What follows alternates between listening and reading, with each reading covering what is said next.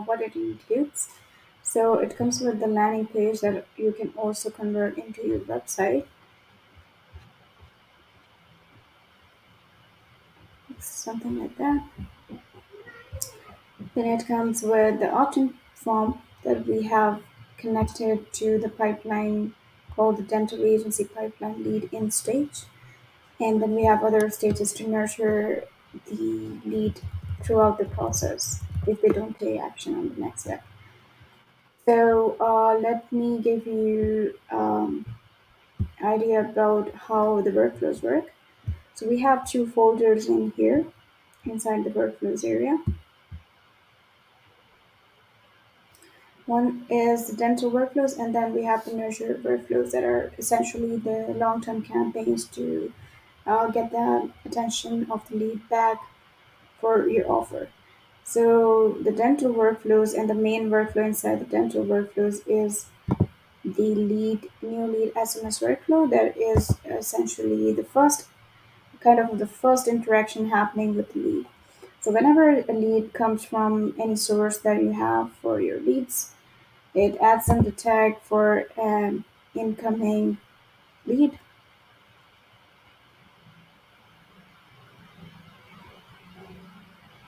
And keep sending them SMS reminders until they take action and book a call with the dentist.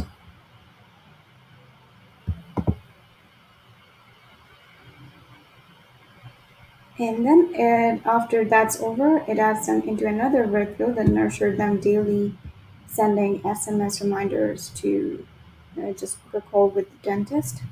I'm going to show you that as well. Um, is when they didn't take action essentially on the new lead SMS workflow, they get added to this workflow afterwards just to keep sending them SMS reminders to book a call with the dentist. So all of these campaigns are easily customizable.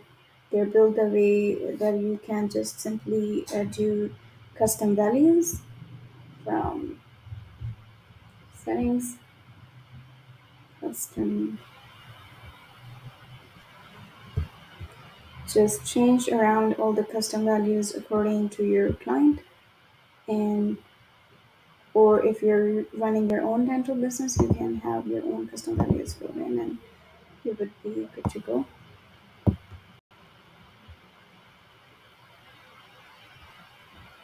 So here are all the different custom values that you would essentially need to fill in. Other than that, another main workflow that we have is the nurture to book workflow.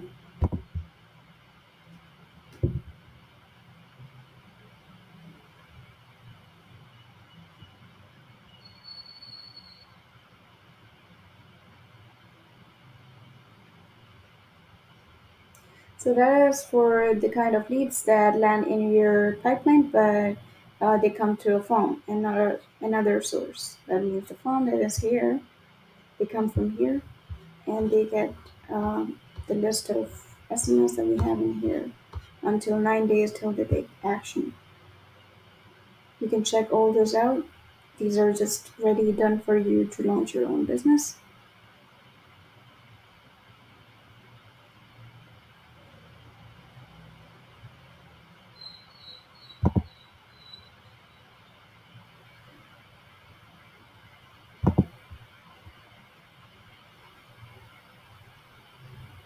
So all of those you get inside this workflow, and you can check them out.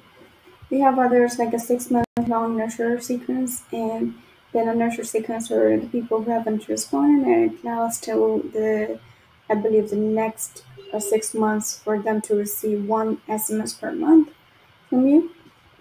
And then we have a power dialer campaign. That is when you drag the lead over in the pipeline from lead in to the power dialer stage. That is when it's triggered.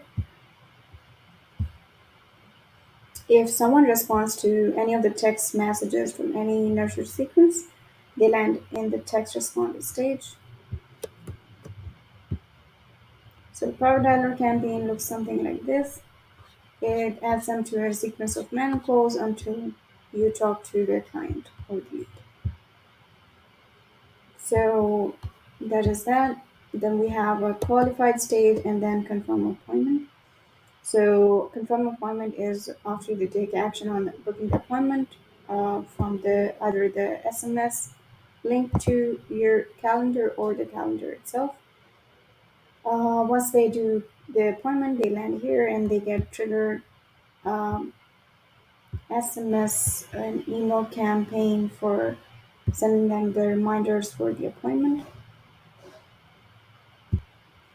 And then we have lead transferred and then unqualified, unresponsive, and bad leads. So these stages essentially are for the leads that are, either unqualified based on their answers on the call or on the form of the calendar.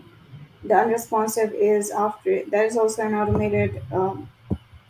automated step and automated stage because if they're unresponsive, they would automatically be dragged over after a certain amount of time spent on the first stage of this pipeline. They just drag the system drags them over to the unresponsive so that we know that this lead is not being very responsive.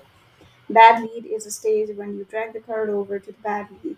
It just abandon that lead from your pipeline. So that is that. I hope that gives you a good overview of how the snapshot overall works. If you have any question, I would be happy to help. We have appointment reminders, workflows, and then after appointment being booked, we confirm the appointment by, sending them something like if you're serious and you are going to attend the appointment, just reply with C. And once they reply with C, we actually confirm the appointment from them. So the DND is someone who doesn't want to receive SMS or emails from you afterwards, so we just put them to the do not disturb mode.